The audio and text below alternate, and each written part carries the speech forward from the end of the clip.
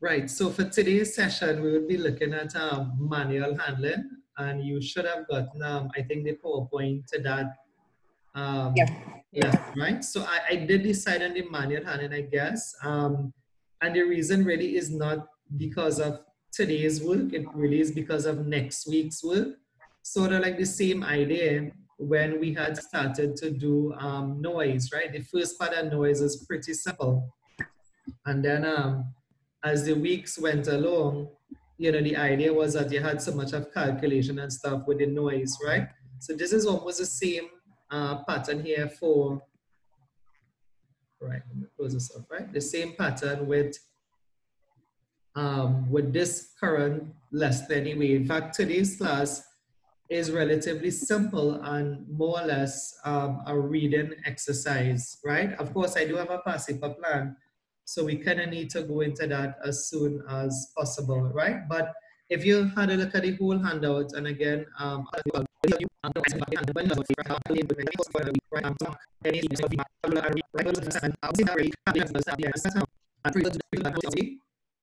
then, you know, as the weeks roll by, perhaps at the end of this month still we can probably start radiation. And then there's some topics inside there felt to be very simple, like violence and stress, things I feel that that even if you didn't study them, you could have written an answer for them, you know, like how do you reduce stress, how do you reduce violence in the workplace. So to me, even if you didn't study those things, if the question did come, you could still kind of get the marks out of it anyway. But there's no way that you can get marks for the calculations if you are not taught the calculations, right? So that's the logic here anyway in getting into. I think this would probably be the hardest one. And from here it gets, well, let's say hardest one, the hardest last lesson, and then from there it gets back to be pretty much easy stuff, right? All in all though, today's lesson, if you have your book as well, I made sure to write this strictly with the syllabus. So if you have your syllabus, the book does a nice job of it. I think it's page 184. Most likely I'm wrong with that page as well. It's probably 259. Okay, 250. Yes, I do have a page as a marker. So I have a piece of design, and it's complete. Now, this is only how we have it is that, you know, not only stuff, for example, syllabus of, right? So, this is not going to be exam questions, the questions, but this time, we can show this that it doesn't be anyway. I don't really have slides. I will tell you the book, sorry. So next, process of musculoskeletal injuries and ill health, right?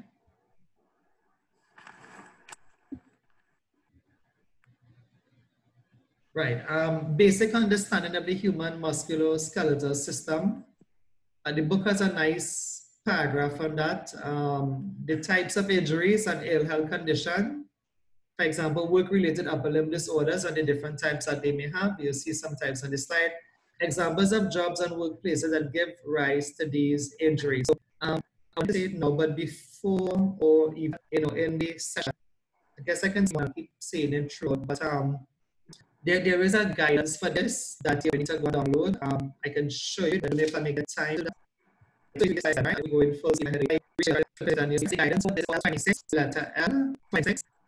You know, there's so much of that. And most of these just on the questions, we'll look into the guidance. L6 for the history relations. So if I get some time, I'm going to the email, you have to just go through so that is valuable because it's let's go straight on to the human musculoskeletal. None of these are really the musculoskeletal. Somebody's the musculoskeletal. It's structure created to move. We have more than 200 elbows connected to muscles bones through and can generate movement around the joint. Nerves and muscles. But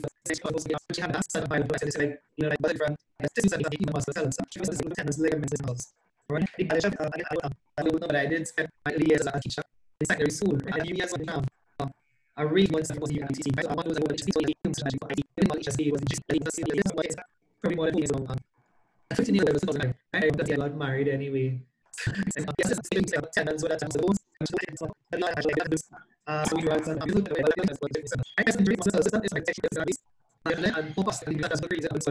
come back to just this right? Musculoskeletal injuries, I actually teach factors last time. So we have some And that's really what but with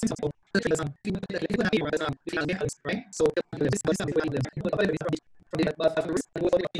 so maybe again, but if I was pretty so if I was make sure that you do back and for example, is not part of the goods, right?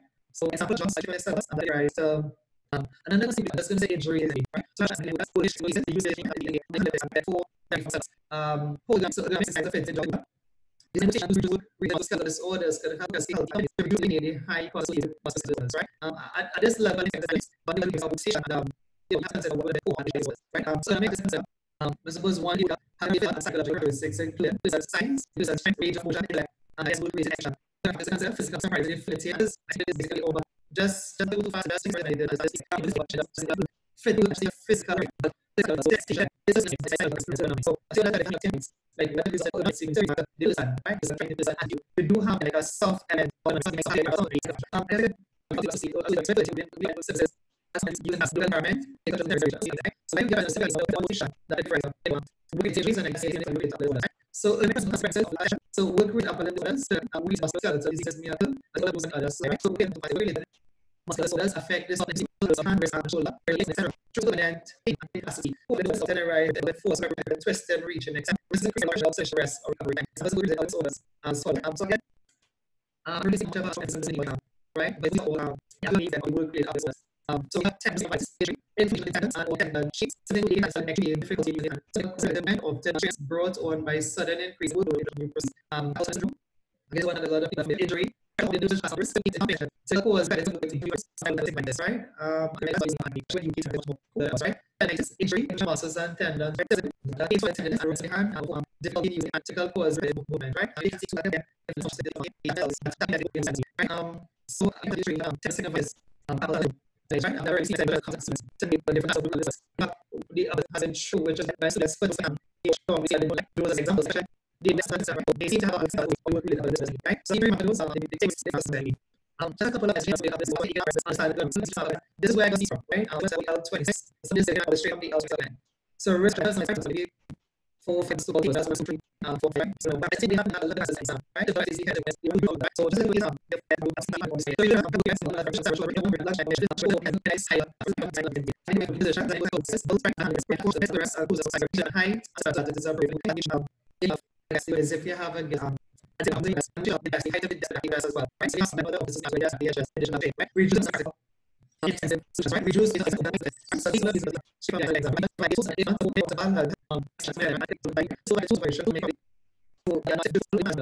and really but really just maybe still different so also anyway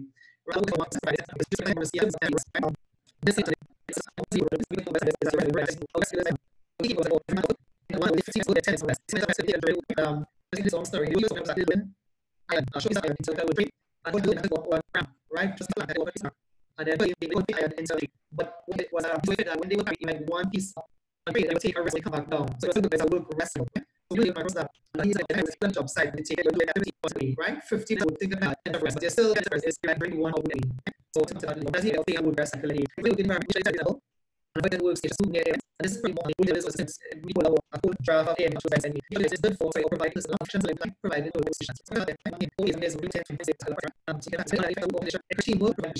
Because I feel it's a bonus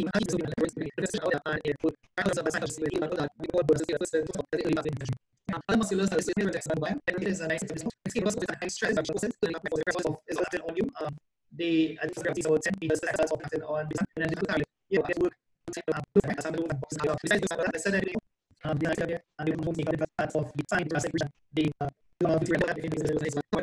spinal column. So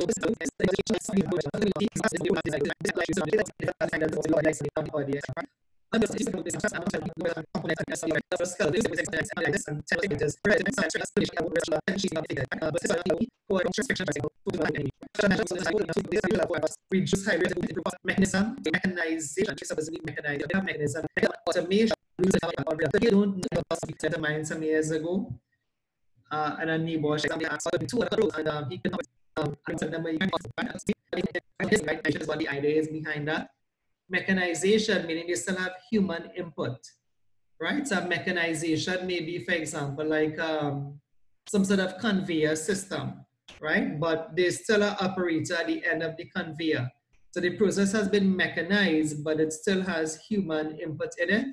Whereas, as you can probably guess, automation is free of human input. It's totally automatic, right? It's totally robotic then, if you want to use a different word. And it has more or less made the human job or the human part of the job no longer necessary, right?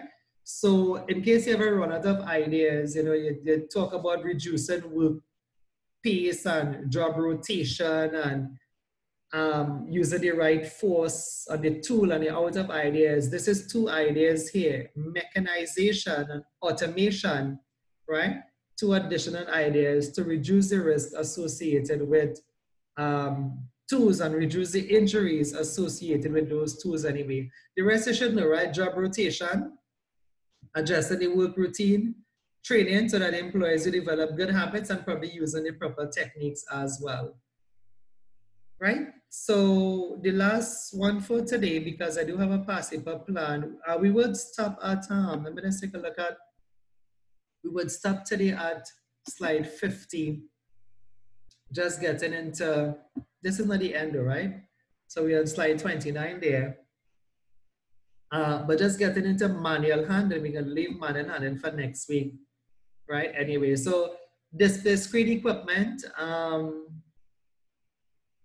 guidance examples. So as I mentioned to you, if you might be able to spot this word here, but what you really need to get is L26, right? In fact, no, this is it. This is the cover sheet here. And if you can make it out there, it's here, L26. I had to stretch the image anyway, right? So this is what you want to go look for, L26, the guidance that accompanies, in fact, is really more or less like an A cup, right? But I know they have guidance and regulation there. But once you have the letter L, it's more or less like an A cup that accompanies the display screen equipment regulations, right?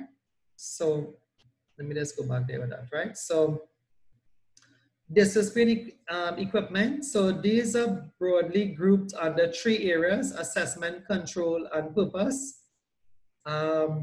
Musculoskeletal injury and discomfort, we have mentioned this before, eye and eyesight effect, fatigue and stress. These are what the law focuses on, the display screen equipment regulation, right? Anyway, we'll take it from here. So musculoskeletal injury and discomfort from poor work organization, design, layout, and posture.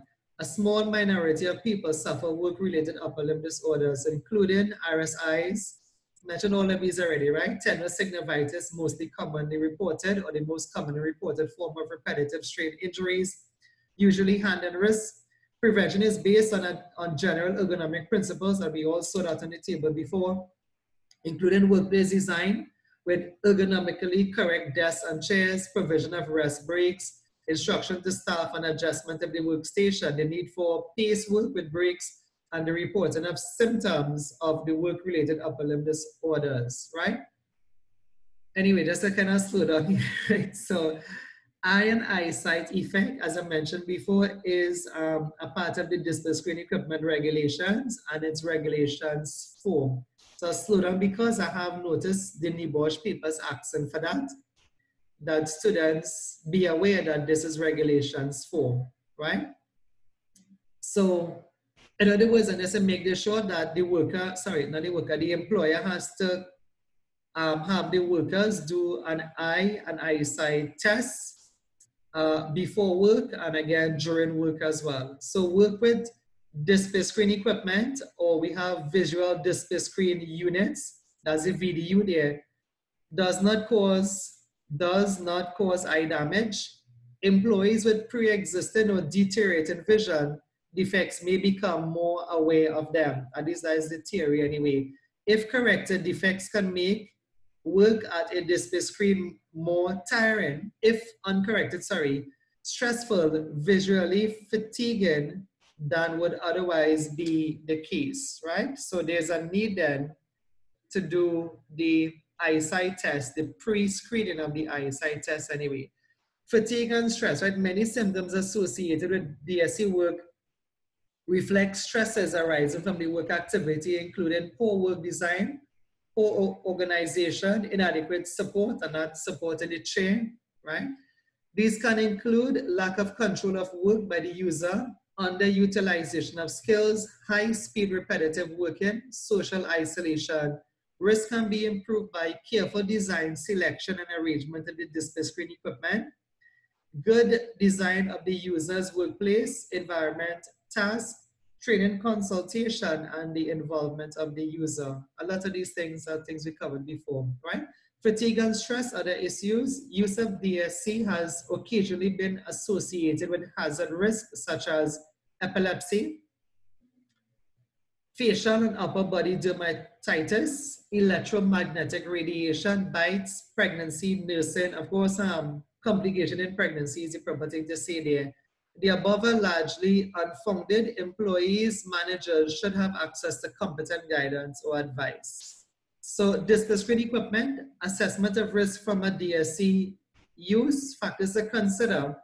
And this is where it gets interesting with the last 15 minutes to go. So what you need to consider is the equipment, the environment, the interface between the computer and the operator and the user or the user, and a lot of other factors that I have on the slides. I could probably just go to it. This slide is just telling you that the law for display screen equipment is the display screen equipment regulation 1992. It has been amended, for those of us who are unaware of this, by the Health and Safety Miscellaneous Amendment Regulation 2002. And in some books, you may see they cite the year as 1993. Don't get confused if you see that. And some books you see it as 1992. The idea behind it is that the law was assented to on the 31st of December 1992.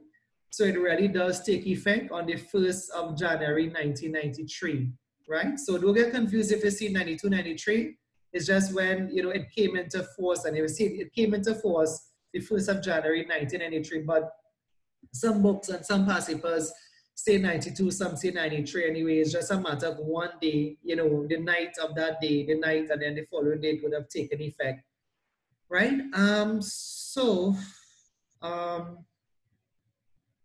A nice question to ask would have been, but I have the answers here. A nice question to ask is if we could have carried out like a display screen equipment assessment of this workstation. And the way I would do it, I think next week when I start the fresh hour, I may do over one of this. But the way I will do it, now these things could come for 10 marks. I guess if it's 10 marks, the way I would have done it, I would have taken, you know, one aspect meaning the equipment, and I'll try to get like 5 on that. Maybe 5 may be too much if it's just 10 marks. I'm gonna try to split up if it's 10 marks, maybe 3 on the equipment, 3 on the environment, 3 on the interface, and that's 9 already there. That's how I would do it anyway, right? So that's what I have on this slide. This slide you have what I'm talking about, right? And also, again, I'll say it now for the 3rd time. Again, this here is really L26. This is really what they have in the guidance anyway. So what do you consider? Let me see if I could come in a bit because we're almost close to finishing. I guess I could wrap it up with this slide. I was hoping to reach slide 50, but I guess I will have to wrap it up there, right? Because I wanted to show you a past paper too, right? So I could try to wrap it up here or any one of these pictures anyway, right? So let's go. I would give you a start. Let's try to get 3 on, well, let's start with the easy one, I guess. 3 on the chair.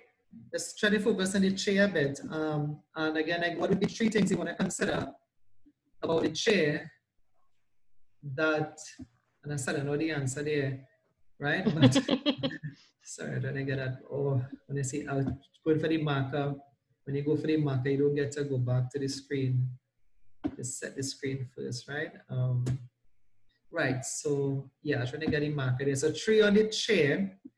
So what you notice about the chair, 3 ergonomic factors about the chair. Now the chair may not be good or all that good, right? So it must be able to give you a certain measure of back support, right? Yeah? Yeah. So if you check your book and stuff, you must say that the chair must have the curvature of the human spine. That Fine. Okay. spine is a bit S-shaped anyway, right? So that's how you want to say that, right? So I just given 3 on the chair, right? So I want to say it must have the, I just put the S here for the S shape of the human spine. What about head support? Do we have any head support here? No, but it should No. have a headrest, right? So it should have a certain amount of head support. Now, I can actually give you 10 on that chair, but if we say we're making up like a 10-mark question with the whole workstation, you can probably just get 3 on the chair, right? Other thing is that the chair must be able to rotate. Some books say swivel, that's spelled with a S, swivel. It must be able to rotate like about a 360 degree to sort of minimize any movement on the spine, right? Oh, taking a lot of time for this. After this, we might not have time to do the one on the passive. Okay, so let's go. So that's on the chair. I can give you more. You can notice it's like footrest something, right? Rest, yeah. Cushion, all of those. Like, what about handrest here? Notice the handrest missing. I'm trying to draw it in the man here, right? The handrest and stuff missing. I said, literally, I could give you about 10 on the chair. Let's go to the desk. What are some things you want to consider about the desk? Desk. The height of the computer. It's too low, yeah. It's too low. Glare. Right, okay. But the glare will be more the monitor. So the desk itself, right? If you say focus on the desk you wanna probably say that the desk should have been adjustable, which this one is not. As I mentioned it here, a lot of ergonomically desks you have in the office, they are now adjustable. If you have not seen them, I could try to describe them here for you. There's like 2 levers right here with some of those desks, and you can just turn those levers, and there's a bit of like a distance here that this piece could go up or down then. This flat piece here, the desktop there, could go a bit up or down when you just adjust these levers or these knobs there anyway. So the desk should be adjustable. I'll show you, I missed this one. Another one, I'll give you one. The desk supposed to be free of clutter, like how this one is. A lot of the time they say for poor ergonomics, I could put in the word clutter there, right? A lot of the times for poor ergonomics, they need them to adapt to like an awkward posture. Maybe the chair, but it could also be that the person has a whole bunch of stuff on the desk, kind of like my desk here, right? That's you have a lot of stuff on the desk. So they do recommend, and this is a good answer for exam, that you buy a, what do you call it, a Rolodex, or those space savers, right? So that's a good idea about the desk. Maybe one for the desk again. I suppose appropriately positioned, right? You know, maybe if you look at how this one is positioned here, appropriately I think positioned. it's like it have no space between his leg and the desk itself. Right. So then, yeah, so some leg room then, right? So it does allow some measure of a leg room as well, right? Okay, but I think you're getting it, right? I have to cut this session a bit short. Let's go to the one you are talking about, the monitor, right? So the monitor is easy. And this is the one you get to talk about when you talk about glare, right? This is how easy a DSE question is. A DSE question, for example, is very easy. That's why they give it, sometimes they give it like 15 marks, because there's a lot of stuff you can say about a workstation then. So you can talk about things like the glare, anything else you all know about the monitor, right? The height. Right. The height, yeah. Good. Do that. Okay, so that. Yeah, the eye, yeah. Right, must be eye level, very good. So this is supposed to be height. Sorry for those who be following on this, right? So the height. Okay, so another one, I'll end up for this one. Another one with respect to glare, and as you mentioned, glare, another thing, this way the monitor is actually shadows, right? Shadows is also a factor when you talk about the monitor. Like if there's a shadow on the monitor, so glare is an answer, but also shadow is an individual answer. And I'll give you, because the other slide has it, and when you look at L26, you'll see it. A lot of it have to do with the software now, like with the font that they use on the software itself, right? I lost my marker there, right? So the font, right, the font, no wait, I'm not sure somebody marked the marker, turn it back into the cursor, right? So the font and the font size and like the italics and all of those things are all things you need to consider as well. No, I lost the marker, right? But that is the marker turning back into the cursor.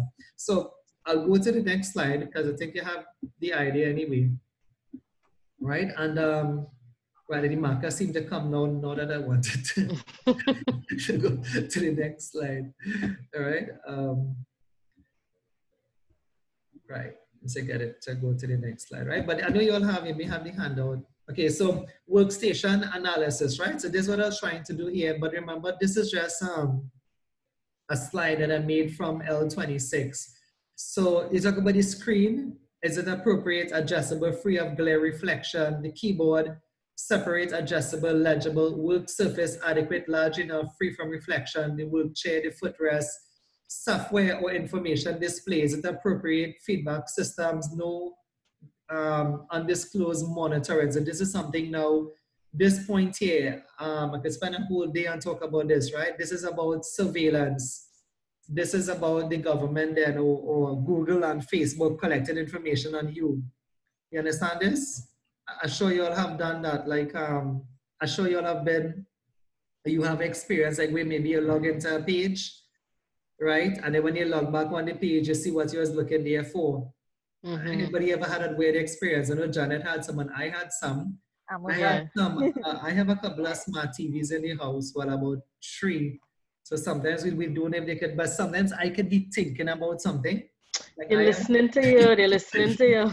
Yeah, but how do you know what I'm thinking? But no, but sometimes yeah, like even if you were talking about something and you It's log just in, pop up on your phone. yeah, it'll pop up. It'll come up as like what you were searching for, right?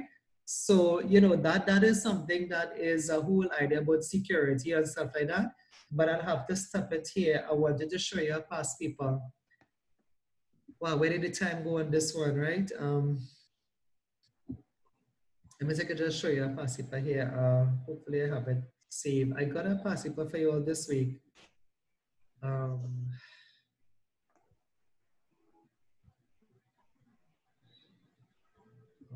Not there. Okay, let me just try to get it back. I'll try to get it back from the thing. But it was one of the older past papers, right? I don't know if anybody even have it. So you'll have to let me know if you have this one. When it come up, I'll share. This is January 2014, right? If you don't have it, you can let me know. I suppose I have another class after this one at the end of this whole day today. I could try to email it to you all. I'll have Janet send it to you all next week. Yeah, email it. I have that one. I'm not too sure if I have that one. Yeah, that's a weird one, I'll tell you. And you know, I had it down here not to show. Again, these things you have to normally share it on the, you have to load it up before you actually have a Zoom session to share it. And I did put it on the share screen, but then sometimes when you look back for it, the share screen only holds a certain amount of items at a time. And it still didn't come up there, right? So it didn't come up. At least it's not in the share screen where I can say I can share it with you as yet, right? And normally it would have to come up on its own, and then I'll have to share it with you, right? But I suppose if we don't have it, then it's still coming up there, right? It's still uploaded anyway. The other way to do it is I'd have to take out some stuff from the share screen. So let me try to do that now. I'm going to take out some stuff from the share screen so that it makes room on the share screen for you to see.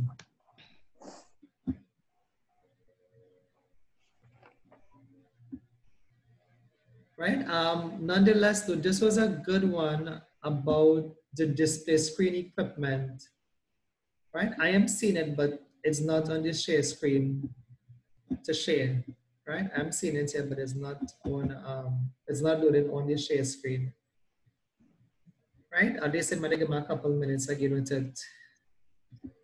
But it was on this screen equipment, so I thought it was a nice one and not too much of a hard one either, right? Granted, next week, I think next week we could probably meet one of the first good concepts that I wanted to cover. I think I see it on the share screen, all right? So that would be the Mac tool, MEC. Next week, we're gonna try to finish up this bit about display screen equipment and start manual handling. There's a lot of questions on that, endless. But just at the end of that, you have they introducing something called a manual handling assessment chart. And there's a couple of questions on that. Right? You all have seen this one, January 2014? Yeah. Yes, okay. Yeah, we see. Okay, good, right here. They just had to clear some stuff on the share screen when they come up. So now how do I get it to go down? So it's, I guess based on the time, we just have to just take a read of it. Let me just take my, these faces off and I'll be able to adjust it from there.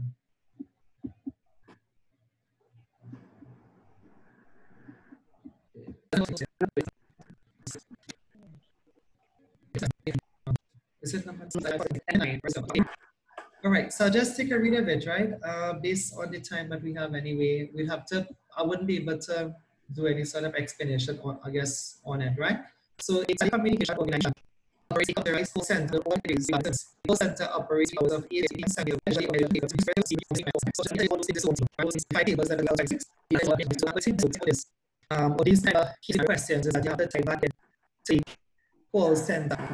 Right? Like I said, I don't have time to do all of it now, but you cannot do things like job rotation or doing hours. You probably could, but you had to finish the answer coming out of today's class. I'll try to give you 3, maybe 1 minute. Really have to get beneficial there. Is that you may have to insist that it would be smaller than, like between 8 a.m. to 8 p.m. Right? So like, as opposed to like addressing the district equipment part of this, because remember they are now by a computer, right? So computer part of it. So of course, you need to address like the monitor. So like when you say make sure the monitor is suitable height, you need to center.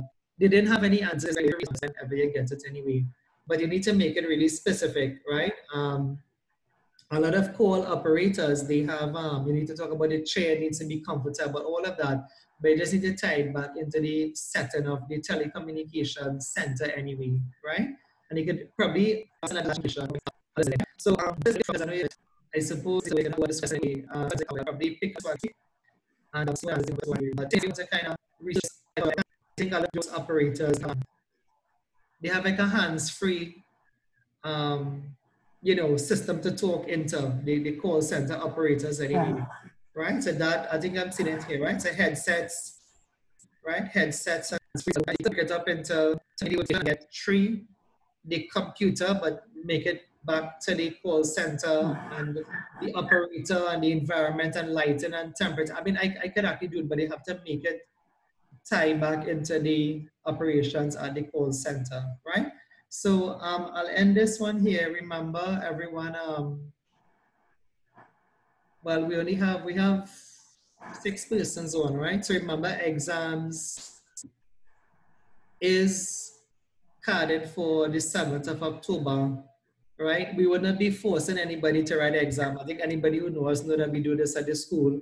We just let you know that exams is available, and we would be booking for exams in the month of October once, I guess, you know, schools are open back in Trinidad as well, right? If not, we'll have to wait and see, right, what NEBOSH will do, right? Hopefully schools are open back in September anyway, right? That is locally, of course, right? So we would be booking for the exam. And again, what that means is that if you're sizing up to write the exam, please remember to get some studies done. The way I do it, and I know the folks who are, I think I have Keisha and there still, right? The way I do it is that the way I study is not the way I teach. The way I would study, I would go to the past papers first, right? I would have gone to this past paper first and then, you know, see what I could do. And what I can't do, then I'll go back to the handout form, right? My method was the pass it by the handout, and then last and not least, the book, right? If you have a lot of time, you use the book, but if you're studying for an exam, the book is basically like a reference point, right? So I said that to tell you what you should not be doing. You should not be, again, this is just me. I'm not saying not, this is really not, this is my technique, right? You know, some students coming up to exam, they try to go and read the whole book and memorize the whole book, right?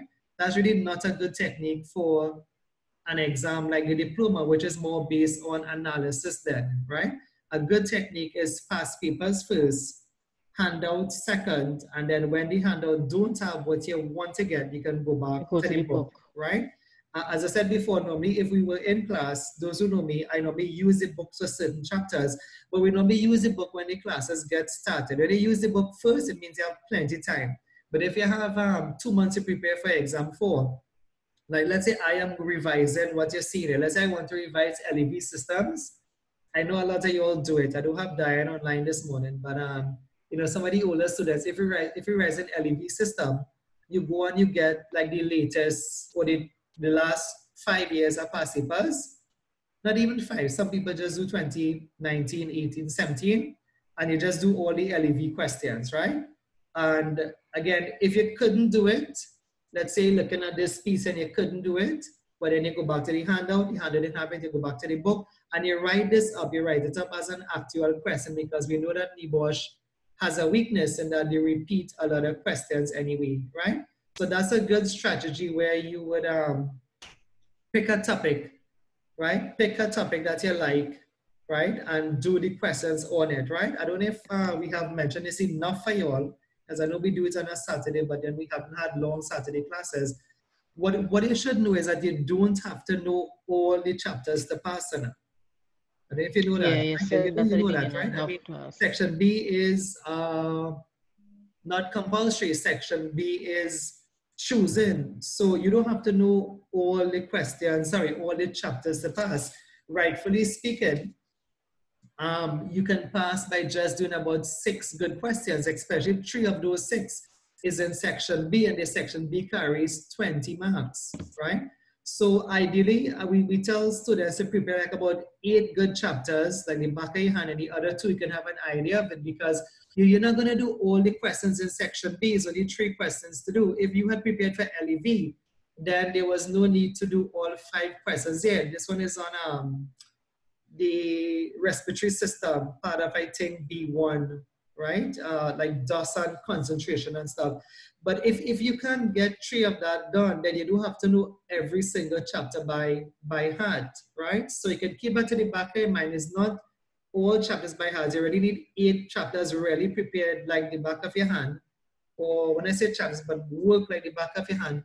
And the other 2, you could be like sketchy chapters, meaning that that you didn't plan to do that anyway, right? And how they do it, just imagine that to you. They almost take the same strategy as your textbook in that, you know, some things that are like element 7 ends up coming as question 7, element 8 sometimes end up coming as question 8, element 9 comes as question 9. So that may be an idea to help you. Maybe it happens, you know, from year to year. All right, but you could take, like I said, my idea is to take 1 or 2 chapters and have them, know them, and you start with the one that you like. You start like with the best chapter that you like. If it is B1 or B5 or B3 I think was a nice one. And that's how you start learning them, and you start doing the past papers on them, and you'll be ready for the October exam nonetheless, right? But the idea is to start, you know, I used to do it. I mean, and this is too much of bad stories, but I used to do it, you know, like religiously, you know, like I wouldn't, like if I was studying, I wouldn't, my thing was that like, I wouldn't go to sleep, but I would study, and I'd gotten so accustomed to it then, right? That in my day, that studying was a part of the day then, right? If I was working fine, and, you know, if I was, you know, probably taking a walk in the park or whatever have you. But in addition to those activities, studying was one of the activities that fit within the course of my day then, right? So like, you know, I'm not sure if that's what you want to do, but I guess it's a good habit that you make study then a part of your day activities for the next 2 months anyway, right? And then for me, I told you that sometimes, and this was to my detriment, I mean, I think to the end where I would never count the hours. Initially, you could count the hours 1 hour, 2 hours, but then there was some days when I studied whole day, 8 hours in a day, right? Which is really not advised, right? But I suppose that is coming up closer to exam nonetheless anyway, right? So try to develop some sort of exam strategy, because you don't want to be caught off guard. the best time to start is now. You have basically 3 months, so now is the time to start getting yourself prepared. Dedicate 1 to 2 hours a day to studies, and you'll be, I guess, on your game coming up closer to the exam. Any questions for me here? And I'll close up today's session. No. Okay, good, right? No, it's okay. Thank you. Yeah, I'll see you all back next week. Like I said, next week we'll have a little bit of calculation. The first piece of calculations I had, the first piece of calculation is really just counting numbers 1 to 10 and whatever have you, counting up, you know, adding up numbers to 20, right? So the first piece of calculation that I had, we should be able to reach that next week, Saturday. You have the handout, you can read it out a bit. You can probably stop at the VMAP tool if you're going to read piece of it out, because each one of those things have their own calculations nonetheless, right? Enjoy the rest of your day. I'll see you all back